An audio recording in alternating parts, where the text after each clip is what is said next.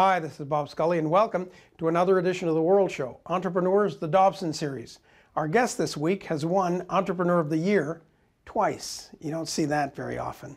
And he's known as the Mr. Fix-It of the venture capital world, and that he certainly is. He can take your company when it's in the ditch, about to sink out of sight irretrievably into the mud, and pull it out.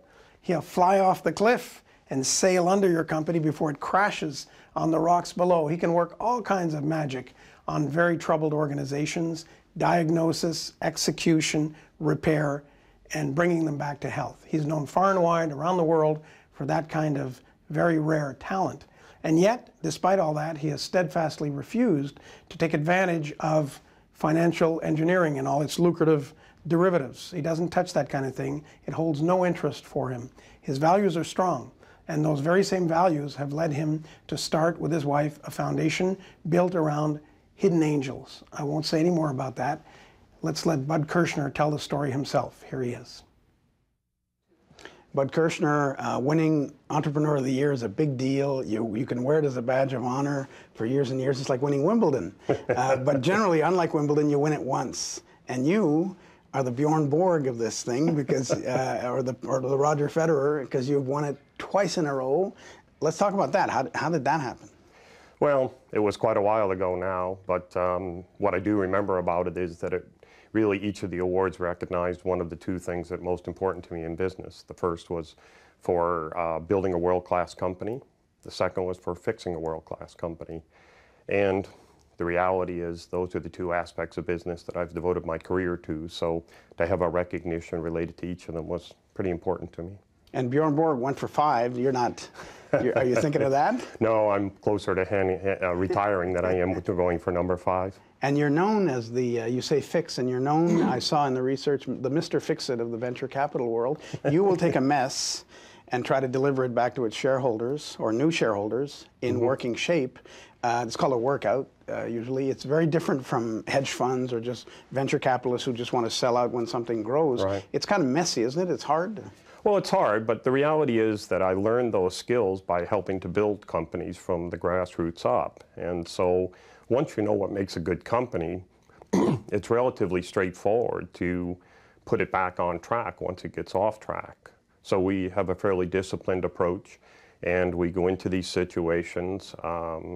It's a kind of work that's in fairly high demand because almost every company goes off track at some point. We tend to think of it as a stigma, but the reality is, for small and medium enterprise, if you're working as aggressively as you can to build something from nothing, inevitably you are going to go off track. It's part of the process. And so we're pretty proud of the fact that we've got a reputation of being able to put those companies back on track and taking them into another success story.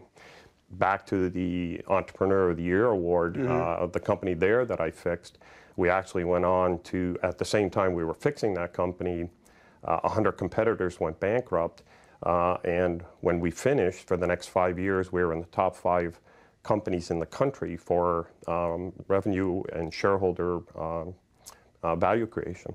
That the others went bankrupt tells you it was a troubled sector. Yes, right there. That's right. What sector was it? That sector was aquaculture. Aquaculture, in other words, like hydroponic and. Well, it's aquaculture in the general sense is growing fish under intensive culture. Okay. Yeah. It can be shellfish, it can be finfish. The bankrupt company we started with was a finfish company. When we finished, we were in several different species, and we had done acquisitions around the world. So you inject capital. You don't just fix. You really have to bring in new parts and new equipment, in a sense, meaning capital. Well, if you think about making a company successful, it's a little bit like a barrel with one stave is inevitably shorter than the others, and that's where the water runs out. So to fix a company, you start with fixing that first stave, and that might be the need for capital, it might be the need for more disciplined management, it might be the need for a more aggressive marketing campaign, access to international markets. So the fixing of the company is all about first things first, dealing with the first stave that's short, then another one becomes short, and eventually you've built a successful company. And you're a little bit, I guess, like the doctor on the battlefield doing triage. You're solicited a lot. You have to decide if it's fixable, and that's a tough decision. How do you make that? Is it gut feel or analysis? You come in and say, no, I'm not going to touch that one, I can't do it. This one I can do. How do you make that determination? Well, I think probably on the back of a 40-year career, there's a lot of pattern recognition. I can look at a company, I can get a pretty good sense of whether there's the right ingredients there and they've just been sort of deployed inappropriately, or whether or not it's a flawed business model, or the fundamental issue is there a value proposition that the market actually needs?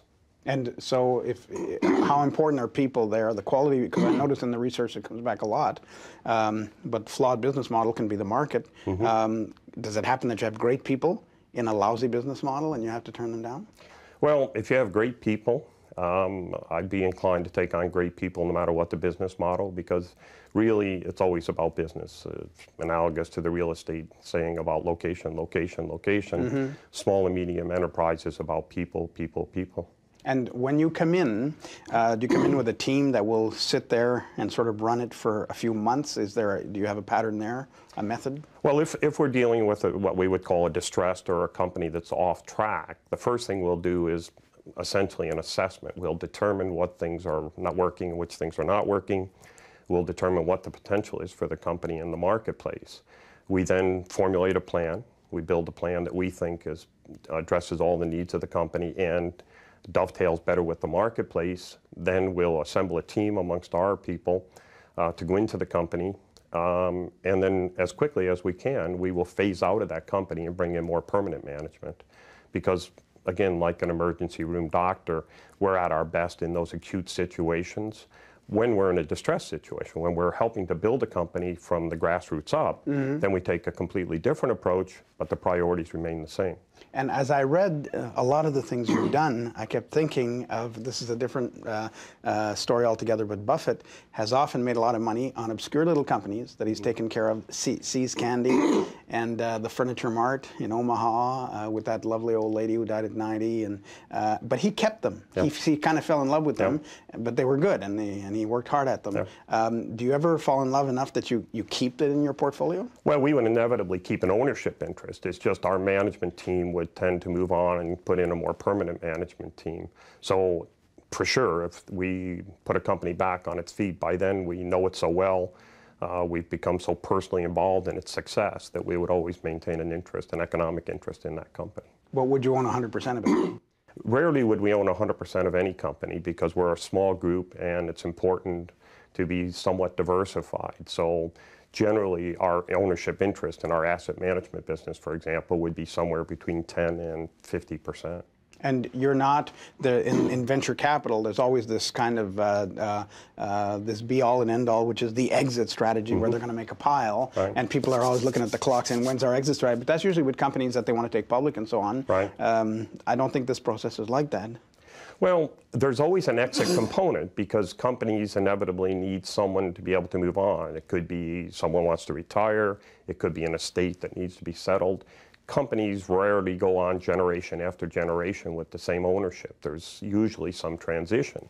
We've actually, one of the groups that we have within our group, our overall group, is dedicated to helping companies do these kind of transactions, to transition from one owner to another. Not because we're hell-bent to get out of deals, but because we recognize that ownership interest changes, people's priorities change, people get older, situations change. And how does it work concretely with the phone on your desk? It's like calling the doctor, right? Help, I need help. When can you come over? How does it happen? People get your name, and they call you and say, Mr. Kirchner, I'm in trouble here. What can you do? Is that the way it... Yeah, I'll give you a quick example. So not too long ago, I had a phone call just as you described, and it was from a group with a company in California, but with operations in Australia and Europe and several other countries. Said that they had, their instincts were things were not going as well as they should. These are the investors in the company. So asked if we would first just go and take a look-see. So we literally got on a plane, went to London, spent 3 20-hour days assessing the core of the operations, came back, reported to those shareholders some 55 issues that we had identified that seemed to not be as good as we thought they should be. And from there, the process that I described earlier, we went in, built the plan, and restructured the company. And you seem to be the opposite. You earn your keep and you earn that profit, that plus value. How do you feel, though, about these hedge funds? I got to ask you this. Parasitic hedge funds, we've seen, you know, they fool around with the paper. Yeah. Couldn't care less about the company. As a matter of fact, if it goes down, they'll short it. Yep. Do you, since they are in a parallel business, Yep. do you feel some kind of, what's your feeling about them? Well, many years ago when I started in this business, I spent a lot of time contrasting what we do to what I would call financial engineering. That there are very smart people, very able to manipulate balance sheets, to play with inventory, to make companies look like they're better than they really are. Or there's their ability to use leverage to generate a higher return on assets. My approach and my orientation and our group's approach is really about fundamental value. What makes a good company good? How do you make it great? And how do you fix it when it's broken? It's not about how do you make it look better than it maybe is. And I would not want to miss a second topic that's very important, which is your social entrepreneurship, to which you devote a lot of time as well. It's the Hidden Angel Foundation. Let's talk about that. What is that? Well, the Hidden Angel Foundation is, as you say, my effort at social entrepreneurism. My wife and I had a son who had a congenital problem that prevented him from being able to interact with the world around him. We discovered that when he was exposed to situations that would stimulate his senses, that his world lit up, that his life became enriched. And so when he passed away, we decided to start a foundation devoted to something called multisensory environments. And in his name, we would make these available to children all throughout North America. And the can we put a name on the, what illness was it? His condition was called Sanfilippo syndrome. I see. But multisensory MSEs can help, I'm told, Alzheimer's patients, elderly patients, all kinds of autistic children. How does it work? If you think about, well, I mean, imagine this. You typically would touch 300 surfaces every 30 minutes. We all would. Inside, underneath our skin, we have miles of nerve endings. We have pressure sensors. We have cold sensors. We have all sorts of different apparatus that releases neurotransmitters, releases hormones. This is how we know we're alive. This is what lights up our day. Now imagine the world for a child or a senior citizen who are unable to interact with the world around them. Imagine how that must feel. So they tend to develop conditions where they fail to thrive, where they withdraw, because their life is not enriched. So the concept of multisensory environments is very simple. We develop facilities, generally inside of hospitals or schools or therapeutic clinics, where these children or senior citizens, in the case of Alzheimer's patients, are able to go in, and by accessing this equipment, they not only can interact with their environment, but they can actually influence their environment, which gives them a completely different perspective on the world around them. And although I don't know exactly how it works, I was struck by some of the descriptors. Gave me the impression it was a good idea that nobody had stumbled upon before. Some of these things are quite simple, like a mirror ball. Exactly. They're not nuclear science here. But how was this? How did they happen upon these solutions? Well, in fact, the techniques were originated in Europe in the 1970s. For some reason, they never really made it to North America. When we were dealing with our son, we started with a more fundamental approach to sensory stimulation. We would take him in the fresh air. We would spend a lot of time exposing him to music. We would take him to a mall, which is the ultimate multisensory experience. Yeah. In the course of doing that and reading about sensory stimulation, we discovered what in Europe are called snoozelen facilities. And snoozelen is the word that they use in Europe for these facilities.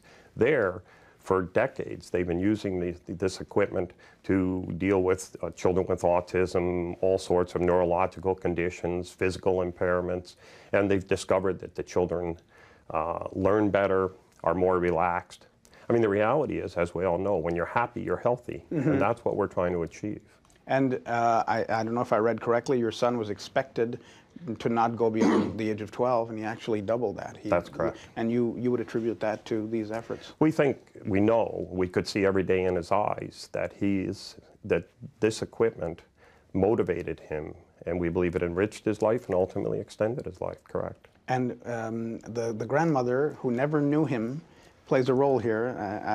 I hope I read correctly. It's in memory of why? Well, the grandmother is my wife's mother, and she passed away when my wife was very young. by all accounts, she had many of the same gifts that Christopher had. She was a very courageous person. She was a very loving person. And so we thought that there was a certain thread that was continuing from her to Christopher.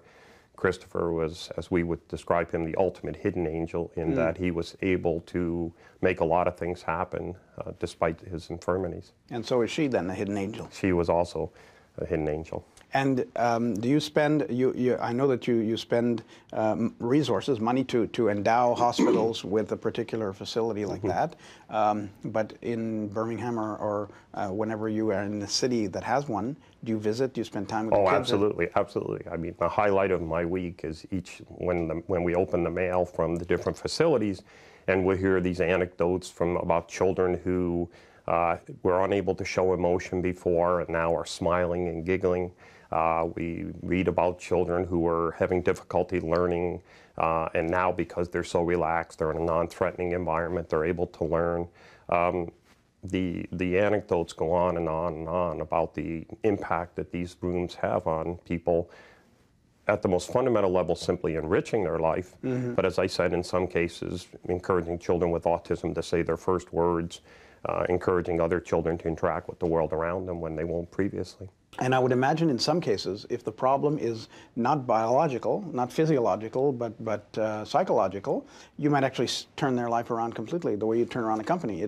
You know, if there's nothing wrong, quote unquote, with the brain, and it's some kind of autism that developed some other way, you could turn that around.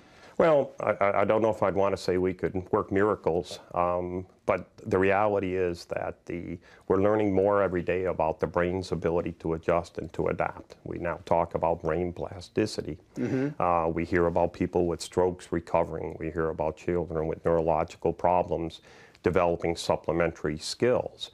So again, I wouldn't want to create false expectations about what these rooms would do, but the point is that when an individual is able to have the neurons, the neural system firing and feeling normal about the world around them, it opens up scope to learn, to be healthy, to be happy, and these things all sort of lead to the brain's ability to start to adjust and adapt.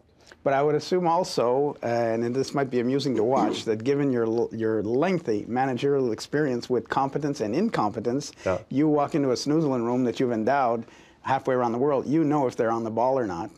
Do you feel like cleaning some of them up? Or? It's a very good point, and the reality is that as we talk about pattern recognition in business, we have the same thing in social entrepreneurism, and there the key factor is simply empathy. That if there is a room where the caregivers, the enablers as we call them, are empathetic, it will be making a world of difference. The reality is if we'd all learn to be more empathetic with these individuals who have special needs, it doesn't have to occur in a room, it can happen every day. So endowing the facility is one thing, but I guess recruitment, we'd call it in business terms, is key here. Recruitment is key, as is evangelical effort. A lot of our time on behalf of the foundation is simply spent trying to convey the message that individuals with special needs are first and foremost entitled to be happy and enriched just like the rest of us. But secondly, from a somewhat selfish point of view, they have tremendous gifts to give us. They can teach us about courage. They can teach us the meaning of love. They can teach us about the importance of simple things in life.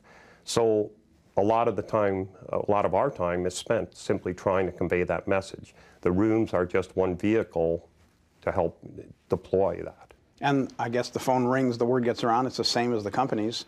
They say, let's call Mr. Kirchner. We want a room like this. Is that how it works? Hospitals call you? Yeah, hospital. I mean, again, I can give you a quick example. Not too long ago, we had a call from a school board, had a school with 250 children with special needs and a budget that they were unable to do anything special for these children.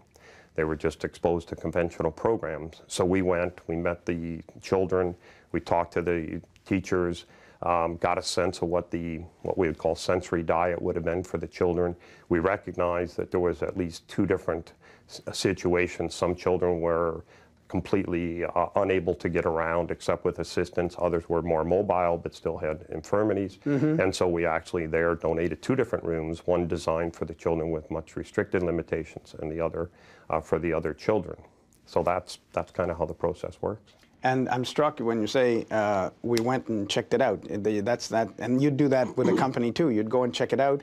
And I remember reading, I think it was a biography of Benjamin Graham, who was that legendary investor at Columbia. Warren Buffett's teacher. That's yeah. right. And in the 20s, he would do that. He would go visit companies, Right. and all of Wall Street would just laugh at him and say, "What are you doing, wasting your time? Yeah. Look at the numbers and do your money stuff, Yeah. and that's it." And nowadays, though, it has become practically a truism. You can't get anything good done in business or in social entrepreneurship unless you're hands-on and really put your nose in it. Well, I think the reason I travel 270 to 300 days a year is the fact that I believe that very firmly, that I could just simply sit at my desk and answer the phone calls, as you suggest. But the reality is that I need to understand what the situation is. I have to rely on my instincts. I've spent a long time trying to sharpen my skills as an entrepreneur. So whether it's in a business setting or a social setting, I like to try to deploy them from the grassroots up. And did your son, who's now the hidden angel, but as he was growing up, see all of this unfolding and in a sense realize he was giving his life so that this could be done for others? We believe that that was the case. He was unable to communicate in a conventional manner, but the reality is that we believe very firmly that this is his mission, not ours. And the parents of these children, I assume you meet them too? Are they, because it's not a problem that is easily addressed, and certainly not by health systems that want pathology with cures and drugs and so on. They must be quite grateful when you... Well, I think they're grateful. I think that they're, in a sense, relieved that really it's such a simple thing to help their children. That, I mean, the reality is the ultimate sensory experience is a hug. And sometimes you just have to remind people that as difficult it may be to deal with someone with special needs, you can enrich their life through the most simple gesture, and that goes back to the lessons I said that these individuals can teach us. And to go back to business a little bit, I think people by now realize you're a person who's capable of great hope and great optimism, but no fool. You're very realistic and hands-on. So get us out of this recession. What would you suggest? I mean, small and medium-sized companies are the motor of almost every economy. What would you suggest? Well, I think, as you say, that really we need to start to focus on what we would call small and medium enterprise, mid-market companies. It is the engine of the economy. It's where the most jobs are created, and the reality is it's where the great ideas are being born. So what we need to do is go back to the fundamentals. We need to start looking for good ideas. We need to look for very committed, intelligent people, and we have to provide them with the resources to succeed. I like to think one of those resources is the Kirchner Private Capital Group, where we can provide those people with the been there, done that expertise that they need throughout the various stages of what they're doing, whether it's turning an idea into a business, buying another company, creating an exit for themselves. This is what we do, and it's designed to help build these companies good times and bad times. And you travel all over the world. You deal with companies from all over the world. Mr. Friedman in the New York Times keeps banging on this nail, saying the U.S., and you could include Canada in that, have had it easy for so long. That we're not worried about innovation anymore. We're not worried about hard work. We somehow think it's all going to come our way. Meanwhile, these other countries, India and so on, are busy, busy, busy. Is that your impression? I think it's an oversimplification, but I think for sure we have been lured into a sense of, a false sense of security. Innovation, tenacity, sacrifice. These are the things that build great economies. I think other countries are at a stage in their development where that's perhaps more the rule than the exception, but I would never underestimate the North American entrepreneur, and I believe that, as I said earlier, with the right kind of resources, you will see a lot of great innovation coming out of North America. And would you also say that the cold shower on Wall Street didn't last long? They didn't get punished very much. That's a feeling that's out there. And they're back to partying. That's not very reassuring. What's your take on it? I mean, I think unfortunately that appears to be true. I think that one would have hoped such a sobering experience would have carried a lifelong lesson for people. I'm not sure that happened. But again, a lot of what goes on Wall Street is not about small and medium enterprise. Small and medium enterprise is closer to Main Street than Wall Street. So I think these are the companies that it's a much smaller transition back to the fundamentals. And I hope that more and more opportunities will present itself for these companies to see that mission as opposed to the delusions of grandeur that is sometimes Wall Street. And Bud Kirchner, to end, I know some people will have picked up on the Hidden Angel Foundation. Do you have a website? Do you have, where should they? We do. If people would be kind enough to go to CDHAF, Christopher Douglas Hidden Angel Foundation.org. They will find out. They will find out. Okay, and I'm sure many of them will. Thank you so much. Long life to you and to the foundation. Thank you very much. Bud Kirchner. And here's that web address again for the Hidden Angels Foundation. This has been Entrepreneurs, the Dobson series of the World Show. I'm Bob Scully. Have a great week. I'll see you next week. Thanks.